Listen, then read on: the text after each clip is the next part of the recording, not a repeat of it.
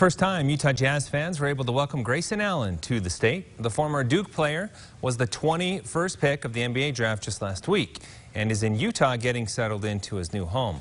News for Utah's Haley Higgins learns why his parents are happy he's here in Utah. The line stretches to the end of the block. Fans anxious to meet the newest Jazz player. So can we please go see him? So here we are.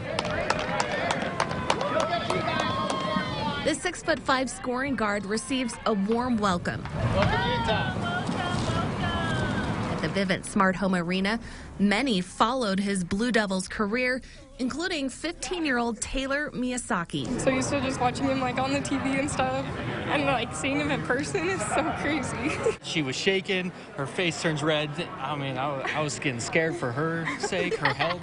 I was excited because he's somebody that you actually know about. Some of these rookies you've never heard of, but he's a name that you know. You know, him and Donovan Mitchell on the court, it's going to be so cool. That backcourt team duo, it's going to be so cool. Standing aside, Allen's father held back tears.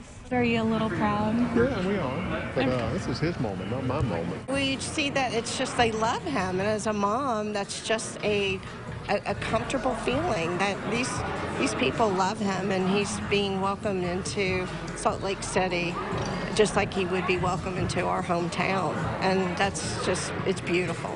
And Allen hits the hardwood for the very first time for the Jazz on Monday. Reporting in Salt Lake City, Haley Higgins, News 4 Utah.